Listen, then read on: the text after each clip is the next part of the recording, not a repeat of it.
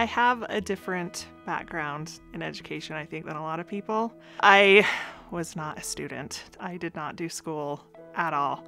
Not being in school was more fun for me than being in school. So when I was in high school, my sophomore year, I dropped out. A lot of times teachers don't talk about how they got to where they got. A lot of times with a lot of teachers, it's, I loved school myself.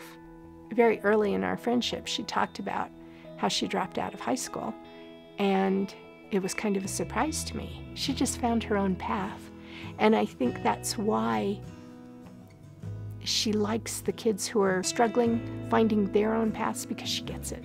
She gets it.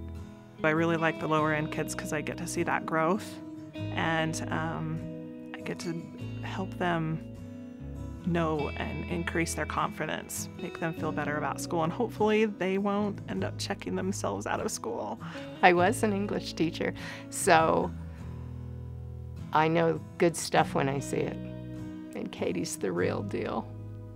Her kids have made the most improvement in our entire district every year for the last 4 that I've been monitoring. So I had a student last year. He wasn't below grade level, he wasn't above grade level, he was just the average kid. And it wasn't until this year that he came in and he says, you know, Miss Fred, you're my favorite teacher. And he says, I wanted to let you know that I learned so much in your class. And I was like, holy cow. He wasn't one that stood out to me, you know? He was just one that he was one of my average normal kids. And he says, you taught me specific strategies on how to do things in writing. And he says, now I've used those in 9th grade and I have it. He says, I can write an essay, no problem. Making that connection. And I did that with him, and it made an effect in his life, and I didn't even realize it until this year. Why does she deserve the award? You haven't been listening to me at all, have you? It doesn't matter what skills a kid comes in with.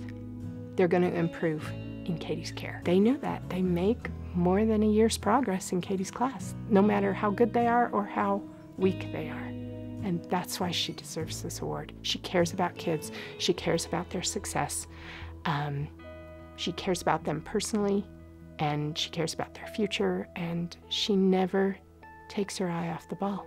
I respect the teachers that I work with, and for them to look at me and say, oh, you deserve this, that's impressive, and it just makes my day.